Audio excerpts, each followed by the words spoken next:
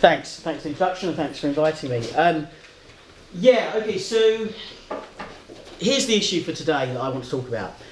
What kind of relationship is there between being an externalist of a certain kind, and I'll explain that in a moment, and believing in the existence of representations in a robust sense? Okay, so that's the issue.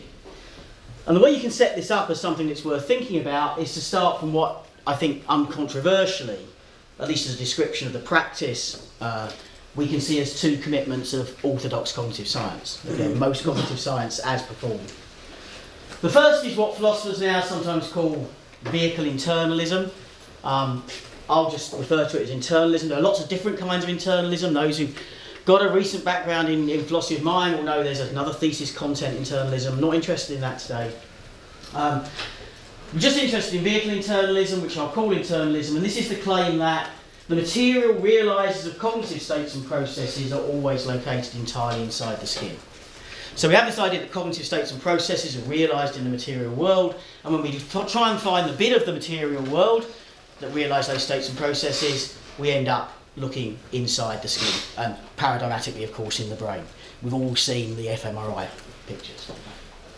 And secondly, a commitment to what I'm going to call representationalism. Now, I want to really be as kind of hands-off about this notion as I possibly can for today. I'm not assuming a particular theory of representation.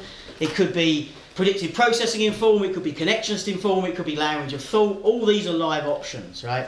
I want to just think that there's a claim, a generic claim that's driven a lot of cognitive science, that intelligent thought and action, maybe not stimulus-response kind of issues, behaviour, but intelligent thought and action anyway, are ordinarily, at least, to be explained in terms of the building and manipulation of content-bearing structures, structures to which we attribute content. Okay, and I don't really want to say any more about that anyway, because that's all we're going to need for today.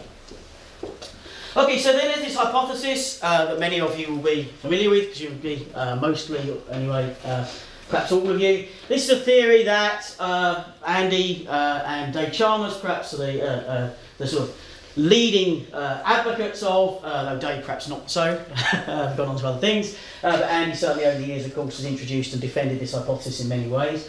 And this is the hypothesis of extended cognition. Some people get very excited about the distinction between cognition and mind. I don't. I'm just going to use these terms interchangeably. Again, I think that's what cognitive scientists tend to do. So according to the hypothesis of extended cognition, vehicle internalism is false. Okay? The material realisers of cognitive states and processes are sometimes located partly outside the skin. Right, so it's very important that on this understanding of extended cognition anyway, and there are others, but on this understanding of extended cognition anyway, it's entirely possible for there to be wholly internal cognitive states and processes. But sometimes cognitive states and processes extend beyond the skin in the very specific sense that the material realisers of those states and processes are spread out over brain, body and world. Okay, and we can call this, as many people do, perhaps I think possibly following Susan Hurley originally, vehicle externalism, and I'll just call this externalism. And here's a much more precise kind of statement of extended cognition. This is a statement that I prefer, that I've used over the years of minor alterations. I don't think it's controversial, we'll see. So if the hypothesis of extended cognition is, well, it's controversial whether it's true, I don't think it's a controversial formulation of the view. If extended cognition is true, there are actual, in this world, it's not just about sci-fi, actual in this world cases of intelligent thought and action in which the thinking and thoughts concerned, by which I mean the material vehicles that realise the thinking and thoughts concerned, are spatially distributed over brain, body and world in such a way that the external, beyond the skin factors concerned, are rightly accorded cognitive status. And that last phrase, cognitive status, is in neon lights, a kind of weasel phrase, right? All I want it to do for the moment is be a placeholder for the following thought. Whatever status it normally is that we attribute to neural states and processes in cognitive science, we're now going to attribute that status to certain external structures. No more than that at the moment. More will be said about that. Now, it seems pretty clear to me that the possibility of extended cognition, not its actual fact, but the possibility of extended cognition is entailed by what I think is the house philosophy of mind in cognitive science, i.e. functionalism. If you think that what identifies a particular state or process as the cognitive state or process that it is roughly the causal role that it plays in a kind of economy, a system of other so-identified states and processes, then you're going to be open to the thought that, at least in principle, cognitive states and processes could be realised beyond the skin, because there's nothing, there are something special things about neural stuff. It's one of the things that can realise cognitive states and processes. But on this view, if we identify things in this functionalist way, then in principle at least it's not the only way, right? The constitution is what doesn't determine the cognitive status. Of course, there may well be states and processes, cognitive states and put the other way around. There may well be some material systems, maybe beer cans and pulleys, that at least in this world can't realise cognitive states and processes. But we can talk about those kind of issues in the way to work out functionalism. Now, I put a little, in brackets here, the word empirical functionalism. Here I'm just noting the fact that there are more than one type of functionalism. There's a kind of folk psychologically driven functionalism, where what you're interested in doing is giving a functionalist definition of type-identified cognitive states and processes. Not going anywhere near that theory today. This is purely the kind of functionalism you see in places like cognitive psychology, where we're talking about the various functions that we can see states playing in producing intelligent thought and action. Actually, interestingly, this is one issue that separates Andy and myself on the extended mind. Andy's much keener on using a kind of folk psychological functionalism to do the work that I would use a scientifically driven functionalism to do, but that's another debate.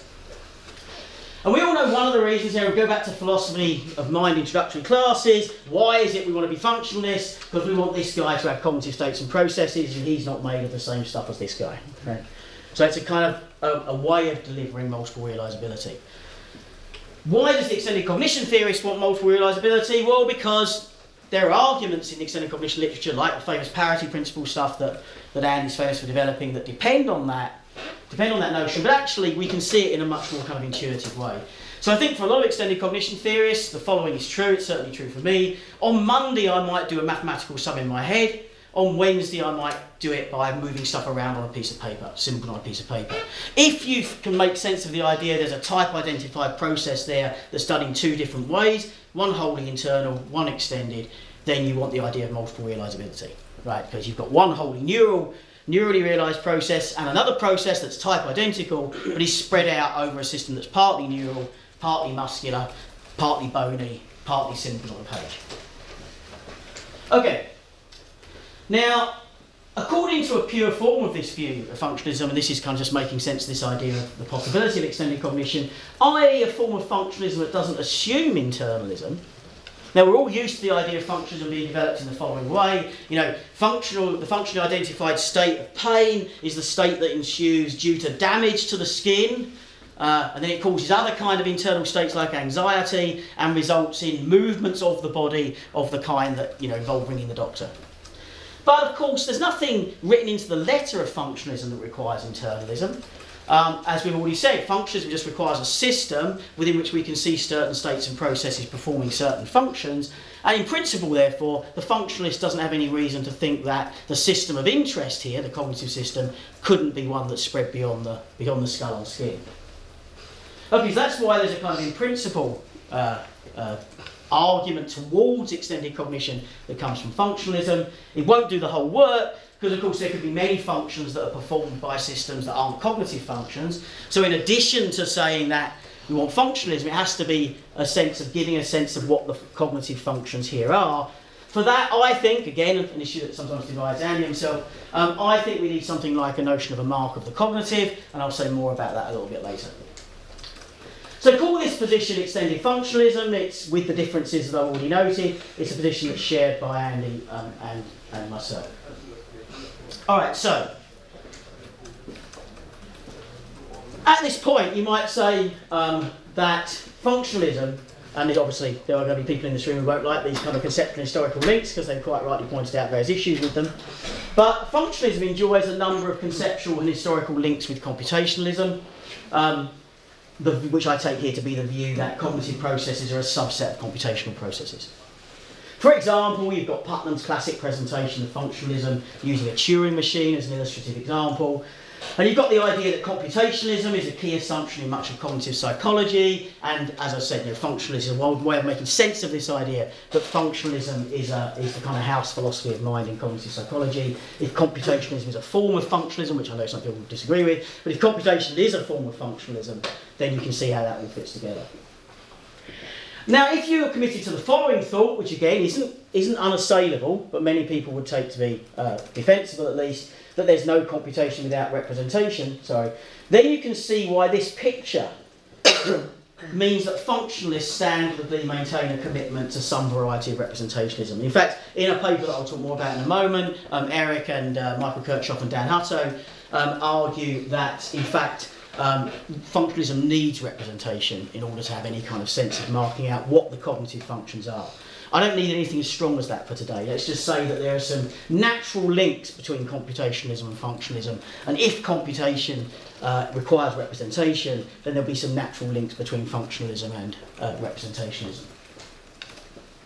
And of course, extended functionalists are no different to any other kind of functionalists in this respect, although of course the representational palette, as you might say, is now expanded to encompass both internal and external representations. So some of the representations that play a role in a genuinely cognitive process might include letters in notebooks, mathematical symbols on pages, so on and so forth. External representations.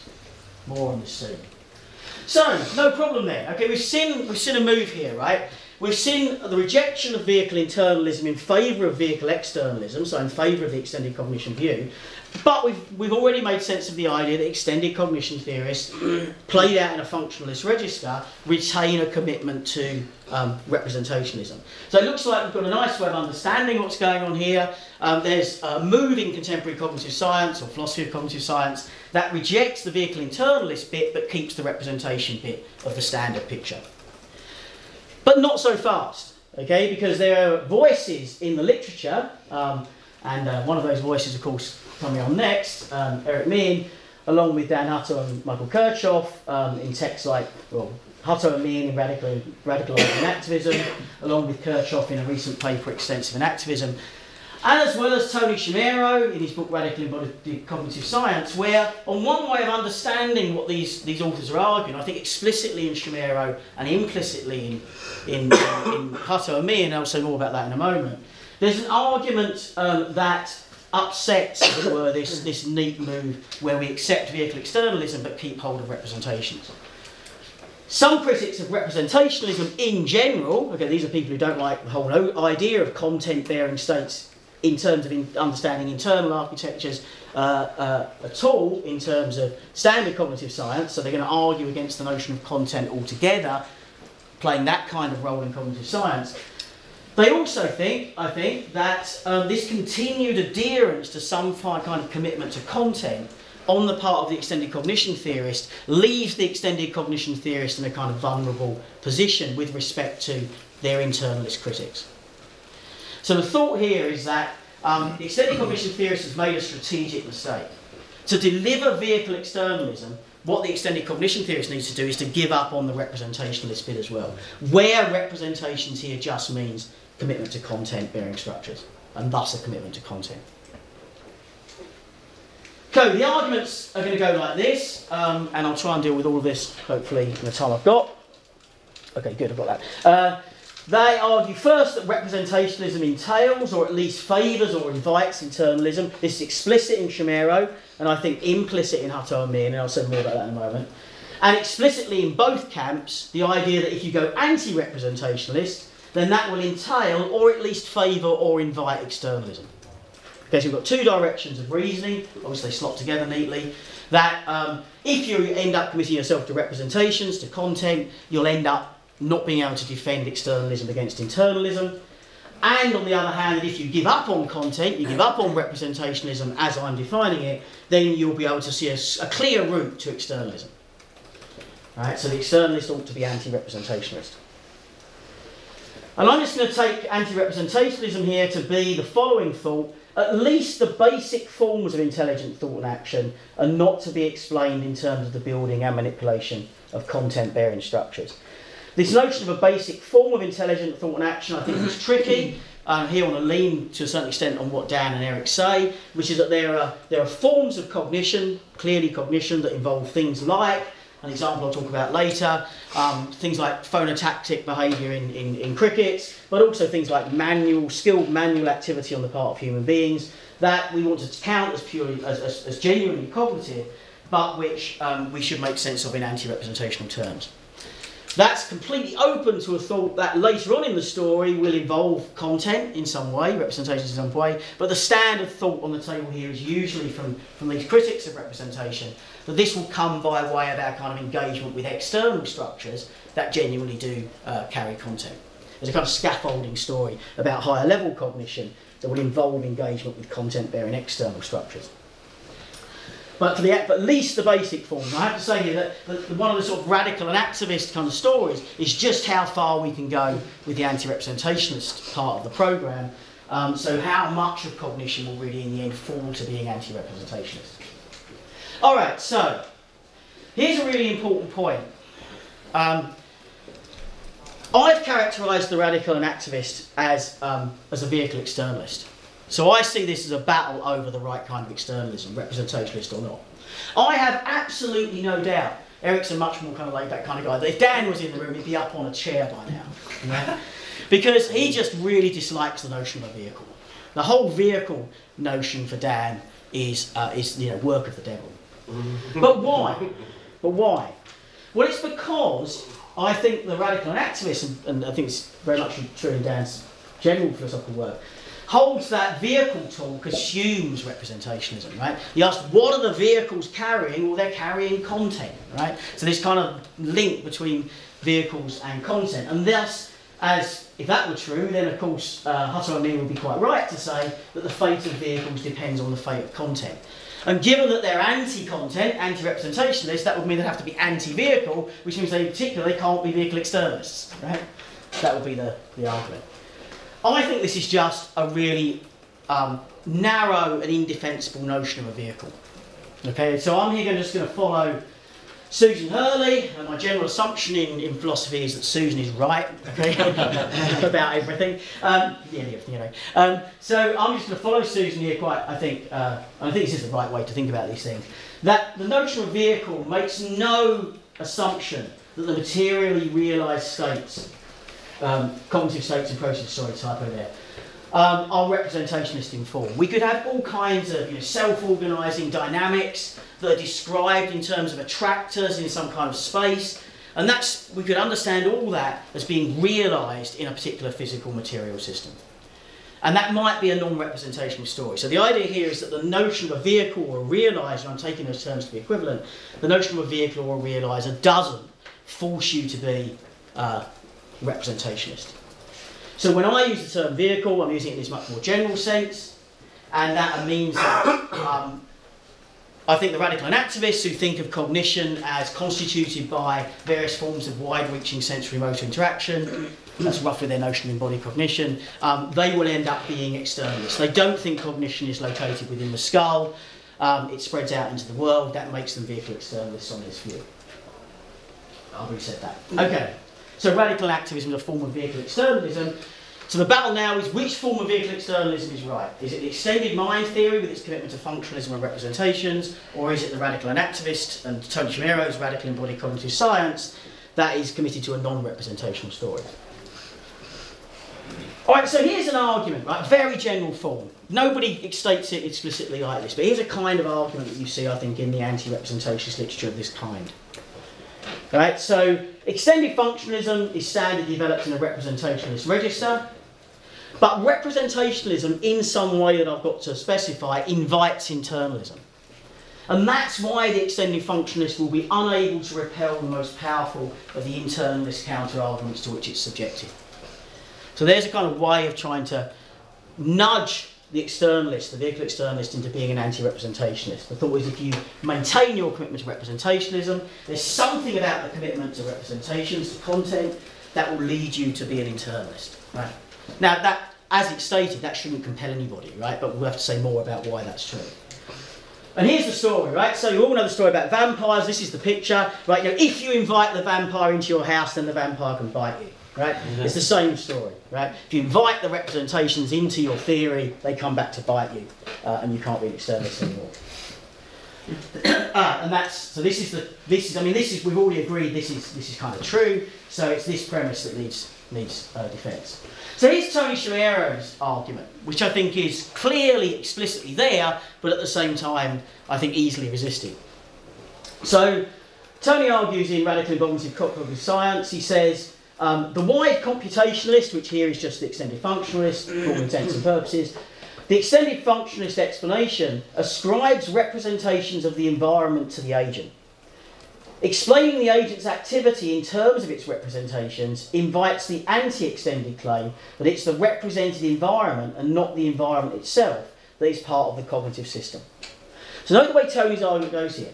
He's going to say, look, the extended functionalist agrees that there are internal and external representations.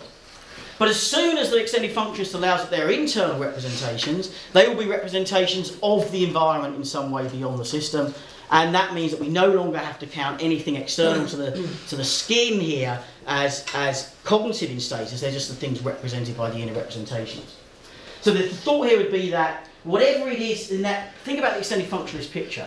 There's the skin, then there's that's the barrier of the, if you like, the organic system. Then there's this system that's spread out into the world, and that has a boundary too, right? There's the world beyond that. I take it that what Schmiero's argument is supposed to do is say this. If there are internal representations inside the skin that represent bits of the environment that are still within the confines of the representing system, then we can rule those out as being cognitive. But they're precisely the things the extended functionalist wants to count as cognitive, right? To get the vehicle externalist answer. I think the response to this is quick and easy. It's a style of response that we've used a lot in extended cognition literature. I mean, just imagine a wholly internalist story, right? It's completely clear in internalist cognitive science that we often think about bits of the cognitive system representing other bits of the internal cognitive system. Metacognition trades in that description all the time. But the very fact that those other bits of the internal cognitive system are represented by some other bit doesn't stop us counting them as cognitive, right? No reason to think that at all. So, just in terms of fair treatment principles, that on its own cannot be sufficient for ruling out the bits of the environment that are represented in this story, the relevant bits, counting as cognitive. So, I think that response just doesn't get going. All right. So here's another kind of invitation to internalism, and this is the bit where I have to do a little bit of textual exegesis of Hutto and Min, or at least Hutto, Min and Kirchhoff sometimes, and to see why there's this argument going on. So here's the idea. Explicitly in the text, the radical activists claim that debates over extended cognition typically end in a stalemate, with the internalist and the externalist not being able to shift them from their favoured views. And they explicitly state that the existence of that stalemate is to be explained by the shared commitment to representationalism. Because the way for the radical activists you get over the stalemate and get to a genuinely externalist picture is to ditch the notion of content. Otherwise we end up in stalemate. So officially the radical and activist line is that this deadlock will be broken only by non-representationalism. More on that later. But what's interesting is that the radical and activists' own analysis, right, suggests that the deadlock is actually broken by the claim that representationalism invites internalism. And then the rejection of representationalism is what defeats internalism. So that's a two-stage process in which the deadlock is already broken in favour of internalism, given the resources that the extended functionalist has to appeal to. And it's then the extra resource of anti-representationalism that the radical activist has available that forces the internalist to run with their tail between their legs. All right, so I'm going to argue that actually the deadlock is broken in the other direction, okay, in favour of the extended functionalists. And that will entail that representationalism doesn't invite internalism. All right, here's a bit of text. The standard and strongest, this is from Hutto, Kirchhoff and Min.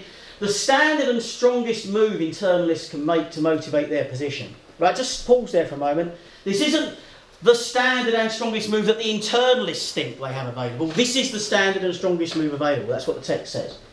So the standard and strongest move internalists can make to motivate their position is to appeal to a notion of narrow or intrinsic content. The appeal to mental content features crucially in internalist arguments because it's needed to provide a principled mark of the cognitive, one which backs up and gives definition to demarcation claims about what's constitutive of, as opposed to merely causally supportive of, cognition. Right, that's a quote. Note here, we already get the idea that the appeal to intrinsic content, which I'll talk about in a moment, is what's needed to provide a mark of the cognitive on the internalist picture. And so the idea is you give up that mark of the cognitive and you can get a route to externalism. But what about this in relation to extended functionalism?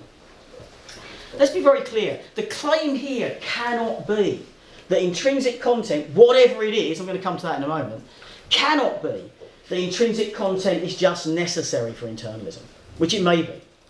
Right? It may be. This claim doesn't say just that.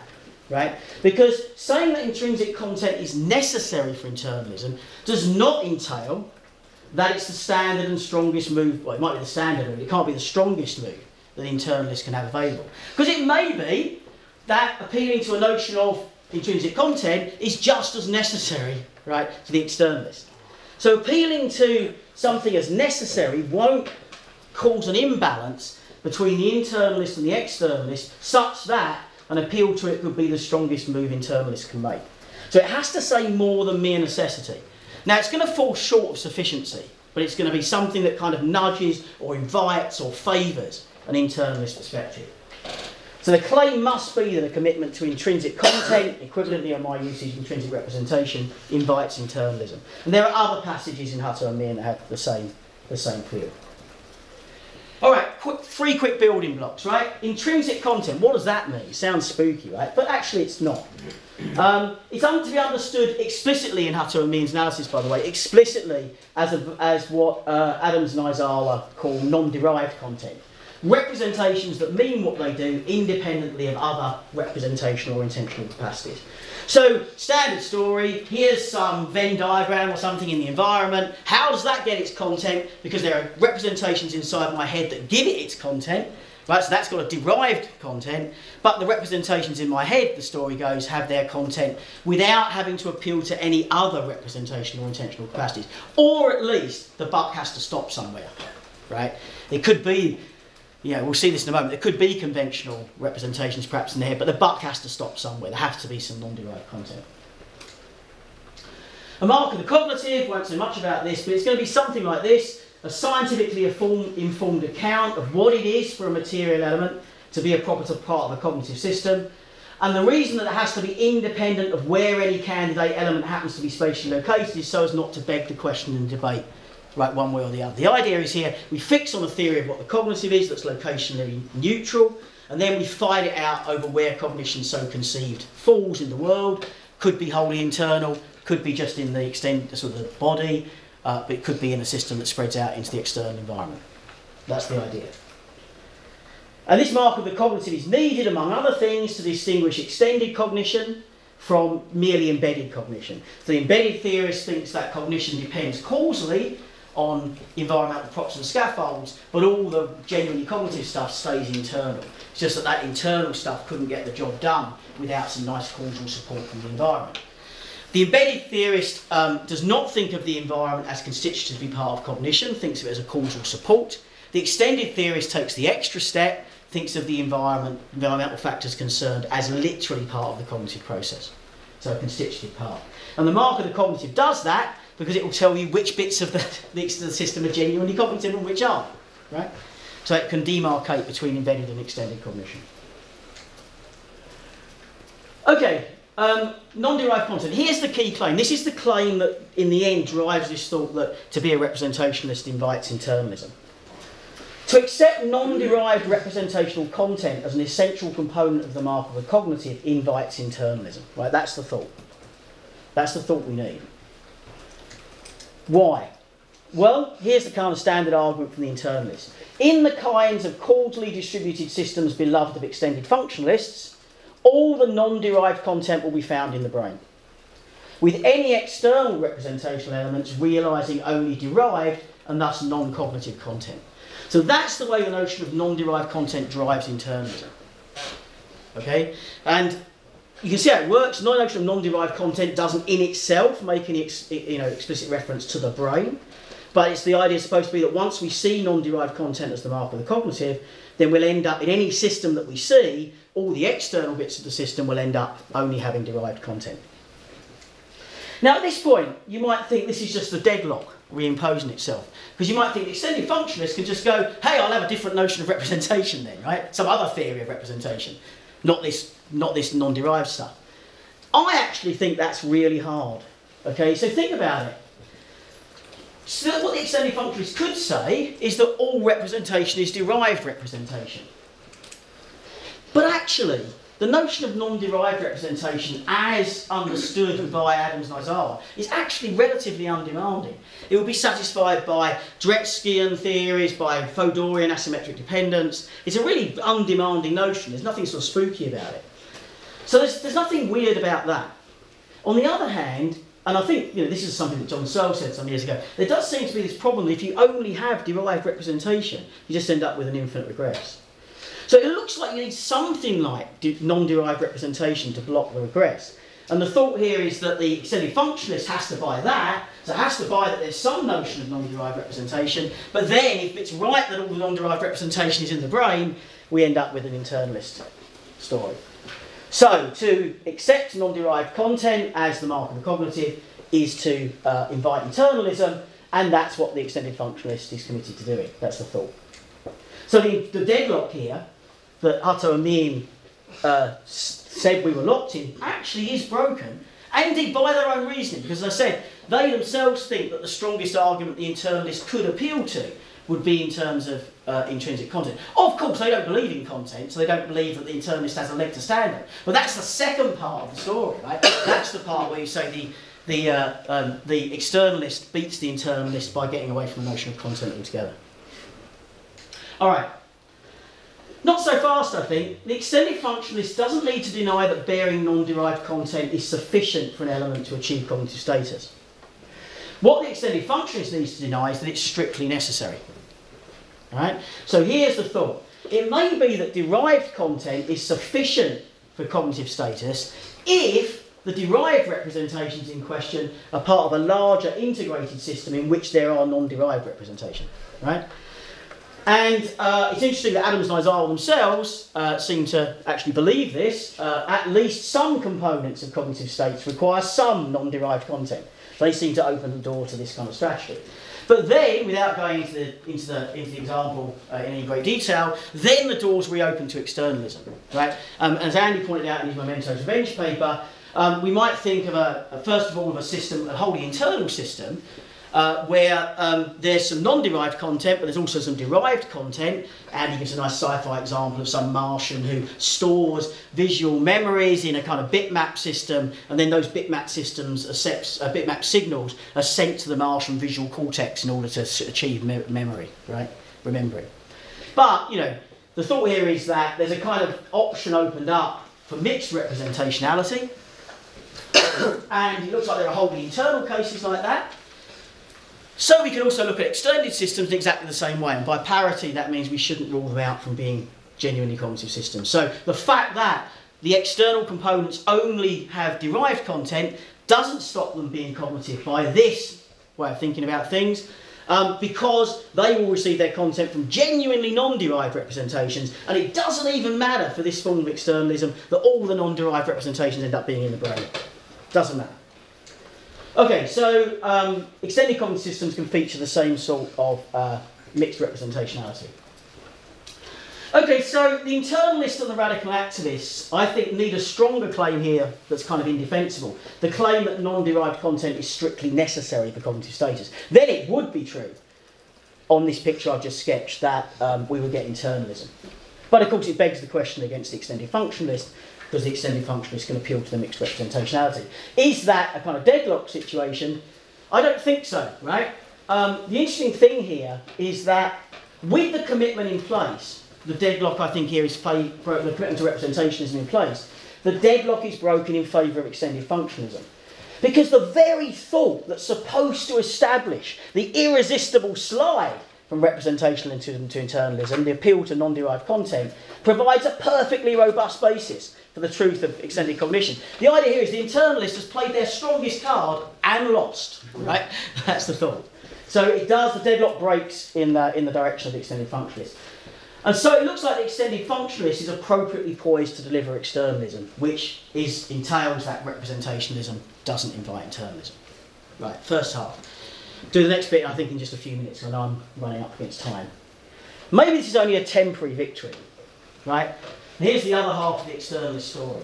Once one goes non-representational, there is no clear scientific rationale for, and no clear theoretical means of thinking of cognitive activity as something smaller or shorter than world-involving extensive relational activity. Now, actually, let's read out another quote, and then I'll just talk very briefly about them. Here's another quote from the radical activists. To let go of the idea that basic cognition is necessarily contentful and representational in character is to remove a standardly assumed barrier to seeing at least this form of cognition as constitutively world-involving. As a form of wide-reaching activity, and there's a gloss on that, that's the radical activist gloss on that, that is at root extensive and unbounded. Thus, extensive minds are not merely, occasionally, and in special circumstances extended. All right, so I take it the thought here, there's an important thought that for the extensive inactivist, the extensive externalist, the radical inactivist, one of the mistakes that the extended functionalist thinks is to think of cognition as kind of internal in the sort of standard cases, and then extended now and then when we get these special functionally spread out systems. The idea is we should start from a kind of externalist perspective. But also the question is, how are you allowed to do that, right? It's all very well saying we should start from an externalist perspective, but you need justification, given that internalism is the default in cognitive science. And here I think it's this notion of relational activity that does the work. So I'm just going to spend a few minutes just to finish off just thinking about that. So this claim that cognition is an essentially relational phenomenon is a common theme in the inactivist literature. You can see it in Tom Frose's work, in Ezekiel DiPaolo's work, in Evan Thompson and Mog Stapleton's work. But this kind of idea that cognition is relational. And if cognition is relational, then it can't be internal. That's the thought. Now, there's some really complex issues here that I've talked about in other places regarding inferences across explanatory levels. But I'm not going to worry about that today. What I want to do is this, I'm going to ask whether one could appeal directly to some kind of relationality at the level of the vehicles, at the level of the machinery, that would justify this extensive view. All right? So, the example that's used by Tony Shimero sometimes, and that Hutto, Kirchhoff and Meehan appeal to in their recent paper, Extensive Inactivism, is the notion of affordances. Now, affordances are undoubtedly relational structures, right? Affordances are the kind of things, affordances are defined, as Gibson famously pointed out, as things that point both ways, both to organism and environment, to agent and environment. Right? The idea is that something is sit honourable by me because of various capacities that I have. Right? The same thing that's sit honourable by me won't be sit honourable by a blue whale. Right? So there's no doubt they're relational structures. Maybe a clever blue whale, who knows? Right, okay, so, and let's also assume, for the moment, that we can think of affordances in non-representational terms, which I'm just going to grant. That looks like a kind of extensive view, and it's the example that Hutto and co. like. Does psychological explanation in terms of affordances deliver externalism? I don't think so. Problem. And here I'm going to play this idea that the internalist gets to be the default, right? Just because of how cognitive science is. So the externalist has to shift the internalist from their happy land. So such explanations in terms of affordances remain consistent with the claim that the genuinely cognitive elements of the behaviour generating process all remain internal. But not necessarily representational. That's the key point. I think we can have a non-representationalist internalism here, right? How does it work? Well, we've seen loads of examples back in the 1990s, right? Brooksian robotics. The world was awash with examples of systems that were affordance-sensitive systems but didn't have internal representations by any standard understanding. So it's a kind of embedded internalist account. Affordances are themselves relationally defined structures, but they're relationally defined structures to which certain inner mechanisms are attuned. That's the story that we got from situated robotics in the 1990s. And indeed, I think we're not compelled to think of these inner mechanisms as representational. They could be sensitive to affordances in non-representational ways.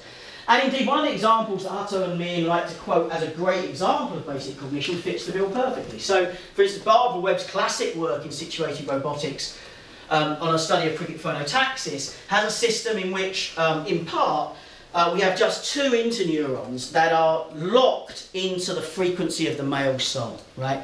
So the beautiful thing about these neurons that then drive the motor behaviour of the cricket is it's not, as it were, that they're responsive to all the sounds that are out there and somehow have to pick the one to be responsive to. They only fire at the exact frequency of the male song. So they're correlated with the frequency of the male song, but I think on any reasonable understanding they're not going to count as representations. So we get these kind of non-representational stories about affordance sensitivity. There's no doubt that the frequency of the song in the environment affords mate catching, right, on the part of the female, and it looks like we have this non-representational story, but there's no force here to think of the male song, as it were, as part of the cognitive mechanism.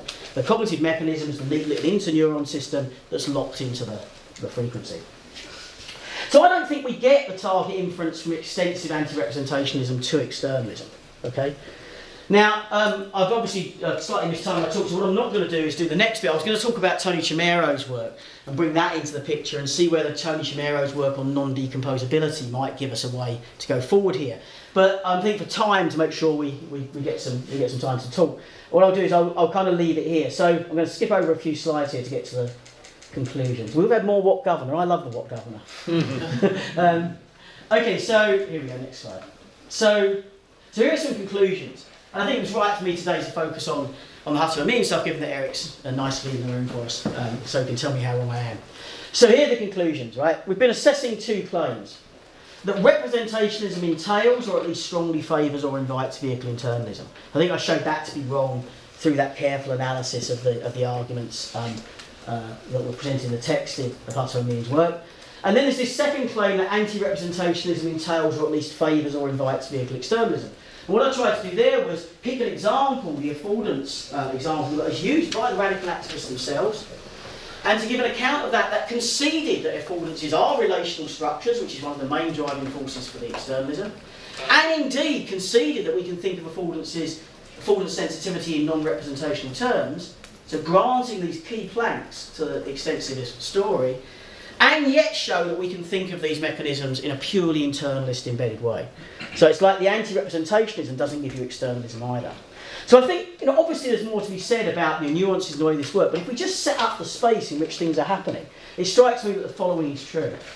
The most prominent arguments in support of these claims fall short of establishing their truth. But if that's true, then the triumph of vehicle externalism in cognitive science, which can be delivered, I think, appropriately by extended functionalism rather than radical activism, the triumph of vehicle externalism in cognitive science doesn't require, and so need not signal, the demise of representationalism. The idea is that representationalism and vehicle externalism are perfectly happy bedfellows, and that's where I recommend you go. Thanks very much.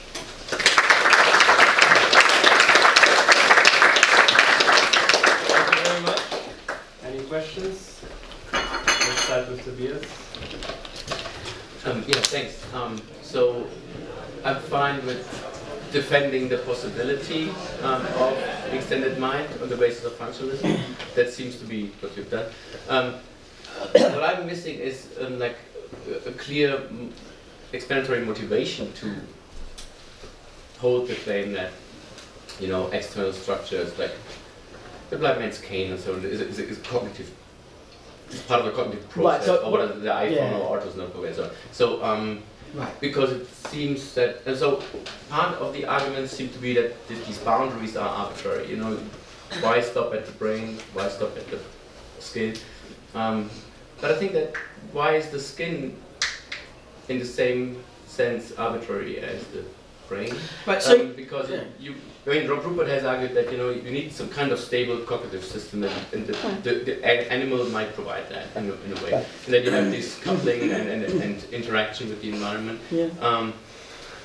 And by moving beyond that Hawkland embeddedness, you know. Yeah, no, I mean that would be a completely different talk, right? So, so all I did today was sketch the fact that functionalism entails the possibility of extended cognition, and I said that I thought the way in which that could be delivered would be if we came up with a mark of the cognitive, right? That in itself, of course, doesn't bias things one way or the other. But then when we look at the empirical world, we find out that the cognitive functions so identified in that way end up being spread out over the brain-body world. So I didn't give you today an argument that took you from the possibility to the truth, but I did give you the route that I think that argument would take.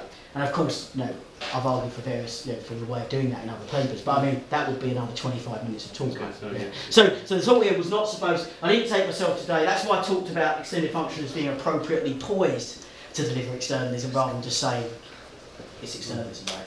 But I think the difference, and so there I think we have a case where you're right, we'd have to fill in the details about what the mark of the cognitive is, and then we'd have to check the world to see where the functions are properly realised. That's right. And you know, we'd have to fight about what the right mark of the cognitive is. Something like Rupert's notion of kind of integrated mechanisms. I actually am not convinced that the notion of integrated system will always favour internalism. I don't see a reason why there couldn't be extended systems that meet that constraint. But we'd have to fight about different marks of the cognitive that are proposed by different people.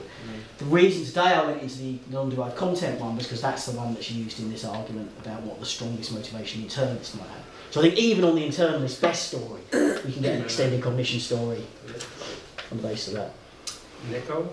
Yeah, Mark, I had I think a minor comment on one of your slides, the one where Otto and Eric, you quote them on intrinsic or narrow content. Yep. If that you one. Go back. Oh, sorry. So, that one. No, not one. Sorry. Yeah, I'll find it. Don't worry. Go on. yeah, so I thought that you read them as saying that intrinsic content entails internalism, and you took intrinsic content to be basically original content that doesn't depend on other contents, basically. Okay. But I read them as referring to narrow content, which is content that two molecule by molecule identical individuals share, regardless of the environment they're placed in. And it seems like if you admit that type of content, then you're quite internalism right. is favored. So yeah, I don't know. Yeah. Good. Excellent. So that's exactly right. So I think how we read the or. Oh, sorry, wrong. No, that's the Schwer one. Hang on, next one. Yeah. Next one.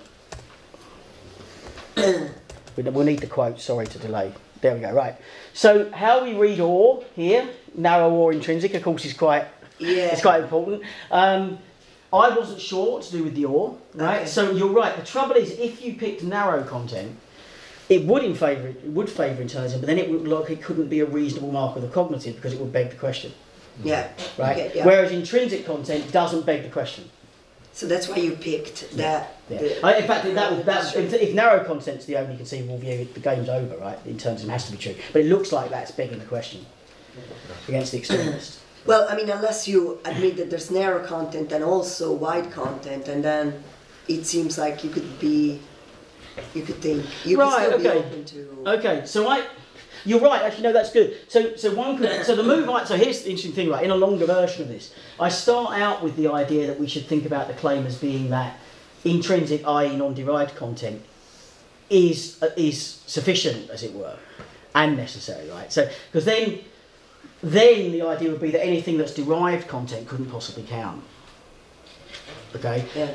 So that's too strong a claim. As I said after dealing with the other stuff, that's too strong a claim, it looks like, because it would rule out stuff that we would normally take to be cognitive, even in terms of the brain, right? So and even Adam Zaizzawa, the stalwart architects of the internalist view here, agree that it's only that some parts of the genuine cognitive state have to have non-derived content. Now you could play exactly the same move for narrow content if you can make it work, right? So I actually, you're right to probably point out that I could actually run the same line about narrow content. Possibly, yeah. That's right. That's interesting. I mean, as I say, I just on my first reading, which I'd have to go back and think about now because I might have been wrong. I took that to beg the question against the externalist, so I just ignored it. Yeah. And focused on the bit that I thought. It's clear that narrow and intrinsic aren't the same, right? So that all has to be read as a Yeah, you can still do say, yeah, I admit narrow content, but then there's also wide content, and that's a different story, and it's external, you know, opposite, yeah. Though you'd have to give, just as in the derived, non-derived case, you'd have to give an example where you could see that it worked. Right? That's right. Andy? Yeah, so actually just on that last point, in the early presentations of the extended mind story, we pitched it as extended narrow content, actually. Yeah. Just because there was a thought you could still have even wider ways of doing the content assignment. Yeah, I remember this that. stuff is vehicled externally. But related to that, the sort of issue that I wasn't quite sure about, at some point you seem to concede something like, if it was externally vehicled, it couldn't have intrinsic content. I think you did concede that. Strategically, I'm prepared to commit but that to see seems wrong that. to me, because for the same reason as you gave, that as it were, the conditions on non-derivedness or intrinsicness here are relatively weak. They're just broadly speaking teleosemantic. If you have a lifetime version of something teleosemantic, you can have as much intrinsicness out there as you can in here. Yeah, no, that's right. What I was trying to do was, as it were, work with the case that's the best case for the internalist. Oh, I see. Okay. Right. So because you're right. If we can make sense of the notion of intrinsic content, that would apply just as well to external elements as it applied to brains. Then you could just argue that there's intrinsic content in the external parts of the system that's spread out over brain, body, and world. I was trying to allow the best case for the internalist, which was to allow the non-derived derived distinction and agree that all the non-derived content is in the brain. I think even in that really good case for the externalist, unless you go to the stronger claim that it's only non-derived content that counts as cognitive, which I don't think is defensible, then you can still defend the extended mind view on that. So that was strategically, that's why I did it that way. Yeah. I'm gonna bump just Eric ahead because you were attacking his view, so I thought Quite right it would be too. worth to deal with. I mean, not quite right that I attacked him, quite right, you bumped him. Yeah. Now I'm going to give relatively short remarks. You talk way too fast. Michael. Yeah, it's a lot to get through. So many issues.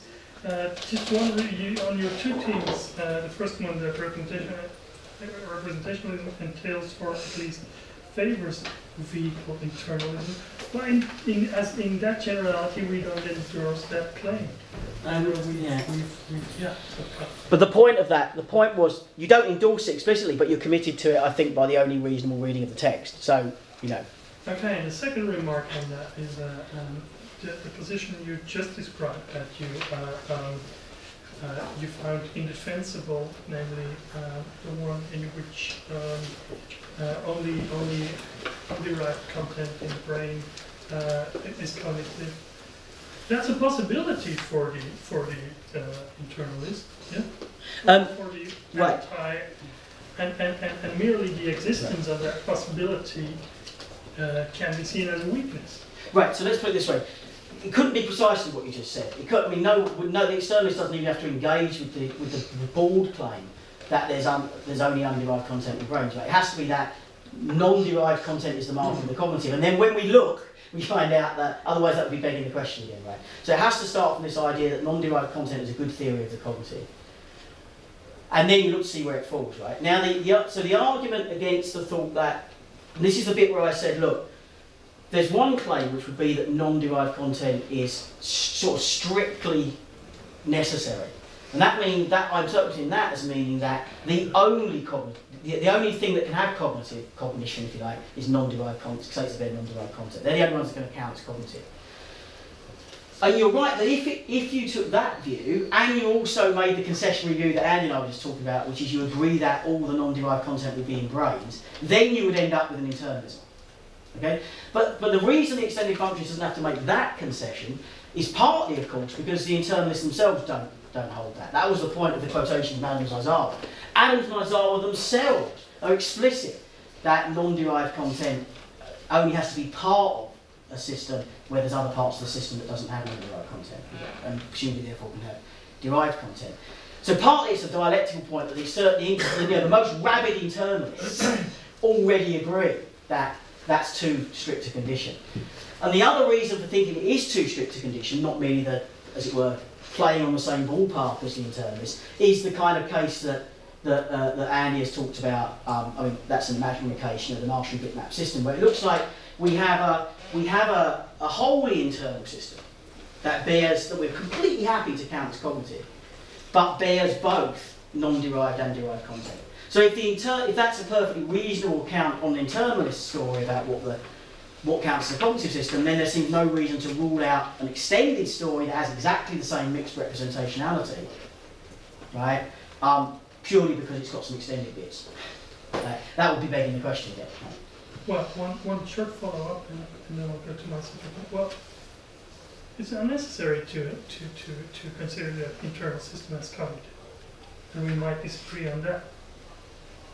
So it's again. Of course, you don't accept that there's any content there at all, right? Right. So I mean that's fine. But that's the point of the second part of the argument, right? Yeah. So your view, but the thought here is supposed to be that officially what you and Dan hold is there's a stalemate between the internalist and the extended mind theorist, right? And that's to be traced to a joint commitment to content.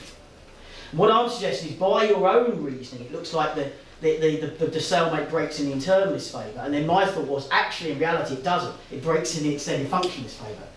And thus, that part of the argument doesn't deliver the inference from representationalism, even non-derived representation, to internalism. That's only part of an argument. That's why you need the second part, which is to show that if you give up on content, you don't necessarily get externalism. Now, of course, you could accept that, right? Of course, you could accept that. But I think that what the affordance case does, because it's one of the examples that you like and you choose, it shows that there's a kind of still some work to be done. Yeah, but regarding that second part, you said one can still, in the affordance case and the examples we give, one could still explain that, or explain it saying that all the cognitive elements are internal. Yeah. You point out a possibility. Yeah. One can think about it in terms of the internal doing all the cognitive work. Of course, one can think about that, but one should have to motivate. Right, so there I take it, that's where a couple of times I mentioned this thought that, as I see the shape of the debate, right, there's a couple of things that need to be said. The first is that, given that internalism is one of the commitments of orthodox cognitive science, I think all of us who are externalists have to start from the thought that the internalist gets to win unless we can budge them, right? That seems to be just a basic fact about the way we do philosophy of science, right? We say we only have revolutionary transformations, when the existing theory not only runs into trouble, but where there's an alternative that as it were, can do better work. And it strikes me that, just saying, well, we should start from an extensive position where internalism doesn't get to be the default.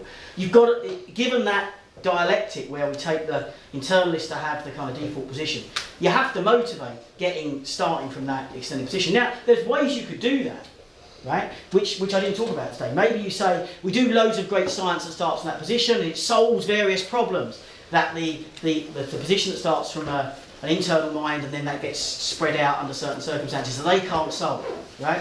You could do that, right? But I take it that's in a whole other set of arguments, right? But that's the way I think it happened. Okay. Okay, just two more short questions. There was a question in the middle of the room, yeah? Oh, yeah. Thank you very much for the talk. It reminded me of how people learn a complex task. So, for example, the study by Wayne Gray, where he studied how people learn to obtain expertise in Tetris. So the novice players prefer to rotate tokens physically, but when they get an expertise, they rotate the tokens mentally. So I just missed the last bit because the door opening. Sorry, I couldn't hear. So the study by Wayne Gray, where he studies how people gain expertise in playing Tetris. So novice players prefer to rotate tokens physically, but the expert players prefer to rotate tokens mentally. Yeah. And that action is much more efficient once they learn it. And it seems, is it possible to interpret that action as a vehicle externalism leads to a more advanced version of vehicle internalism? Right. I think what's really important, right? I mean, there's a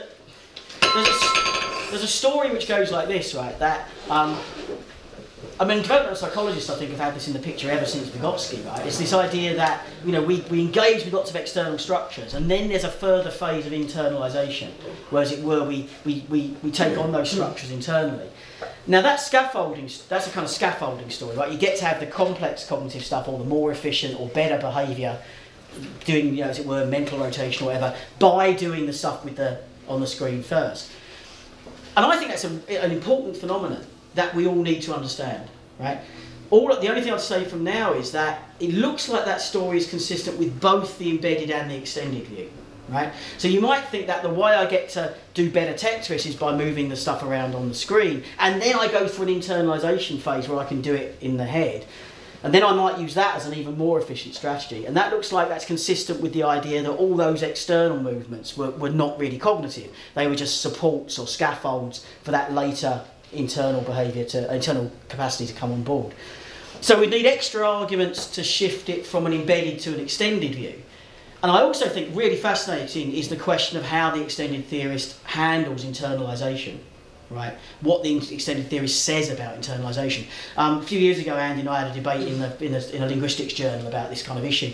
And so one view would be that you just use exactly the same mechanisms you use when the Tetris blocks are on the screen, but you kind of internally train those mechanisms on imagined Tetris blocks. So there's no real change in the mechanisms, but there's a change in the kind of location of the content-bearing vehicles to which they're targeted, perhaps, way to describe it. On another view, actually to do internalisation, there's a lot of extra structure that the internal cognitive system will need. And so internalisation requires a change to the structures. And I think that's a debate, well, Andy thinks he won and I thought I won, and that's fine. Okay. Just a quick question, Karina. Yeah, actually, just a short one. I agree with everything, but I made a similar argument in a paper I published a few years ago for against Adam Menezala's claim for non-derived content against externalism. But just to strengthen your case, I think even if non-derived content is only in brains and it's strictly necessary for cognition, I think the externalist still has the case that we have social cognitive extension, because then we still have non-derived content in brains only. And so that the internalist might still have to embrace the case of the possibility that there's social cognitive extension. So is the idea this? So we agree that the symbols on the page are derived representations. So the internalist who makes non-derived content strictly necessary for cognition gets to win, right? However, you point out, imagine situations in which there's a cognitive process that's spread over lots of different people. And you think all the content that's going on in those different brains is all non-derived. Is that the idea? Yeah, something like that. Right. Yeah, I mean, I have general worries about social extension, which would take another talk to sort of sketch. But I think you're right that that would be a case where if social extension works as a phenomenon, there really are things like Hutchins processes of ship navigation spread over lots of people. If you could argue that, as it were, what you've got there is one cognitive system that's spread over lots of different individuals, all of which have non-derived content, or even two, then you get a case of extended mind. You're right about the principle, and we'd have to think about the details, Okay, thank you very much. Let's thank